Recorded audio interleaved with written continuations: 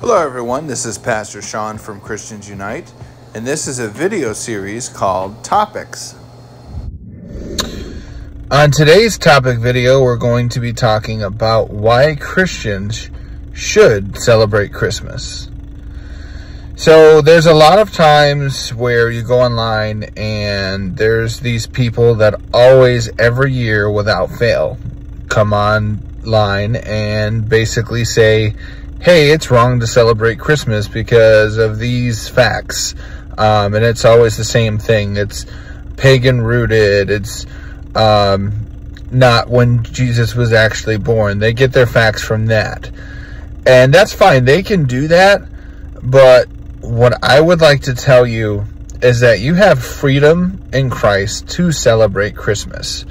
Now, the reason I celebrate Christmas and why you should celebrate Christmas, because it is the day that we remember that God literally descended from his throne and took on human flesh for us. We sinned and we disobeyed, and God sacrificed everything to be on earth with us and experience life as we do. He didn't have to do that. It wasn't something that he was required to do or had to do. He chose to do that because he loves us.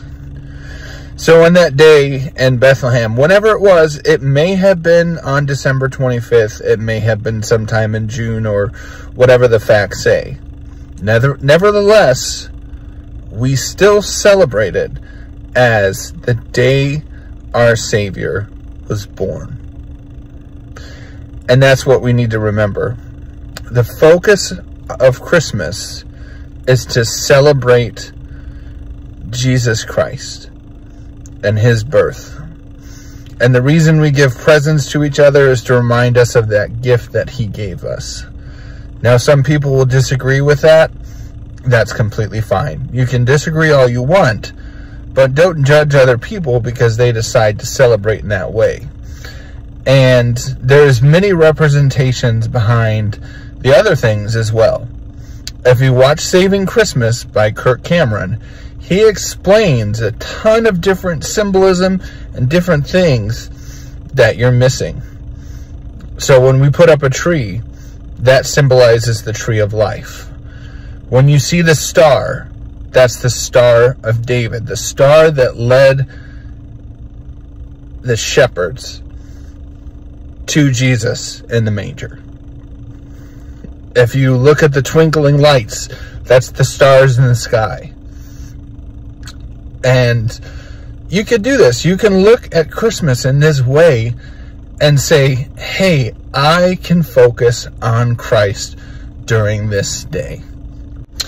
Another reason that Christmas can be celebrated during this month, and another reason why I do it, it brings families together. It's the one day where your whole entire family might be coming together under one roof. And you can fellowship with one another. And that's really good because that's what God wants. He wants fellowship. Also, in churches, we celebrate the birth of Jesus as a community together. There's nothing wrong with that at all.